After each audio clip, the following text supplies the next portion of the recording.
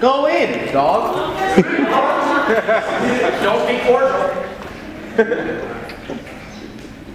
Actually, do whatever you want to do. New shit. Tips on welcoming a second-year college student into the real world from first-hand experiences. First, when grocery shopping by yourself for the first time, your eyes will become open to the price of happiness. When I picked up an avocado, the coarse texture and ripe scent revived memories of when my mother used to use spoon to crown meat from hard shell, crush green guts and sprinkle sugar, and love for the perfect confectionery and serve it to me with a loaf of bread.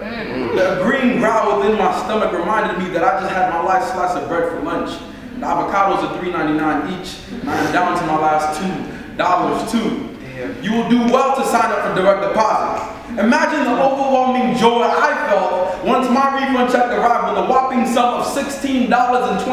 This will prove useful because now your Starbucks funds have been depleted and you just struck gold, so treat your friends to your favorite, a venti sugar-free, non-fat, vanilla soy, double shot, decaf, no foam, extra hot peppermint, white chocolate, mocha, white whip, and syrup.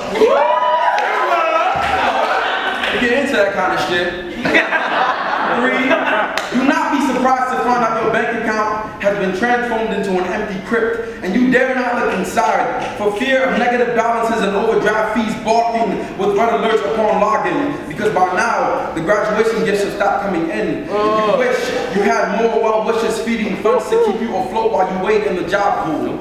Once you have realized you are broke as fuck. It's time to have your heart broken by the only girl you ever loved.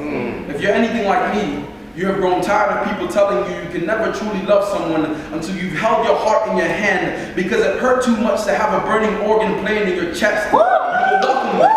And the next person you meet will have metronomes for lips, and the first time you kiss, the spark will conduct Beethoven's fifth piece of advice.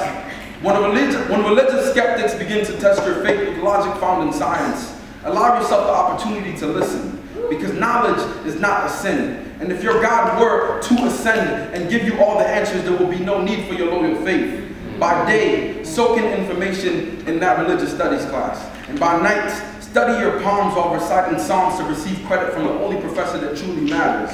Yes! Welcome. The real world is the mistress dressed in financial aid, meal plans, and dormitories. Enjoy her for 4 years before she turns into a bitch of a life.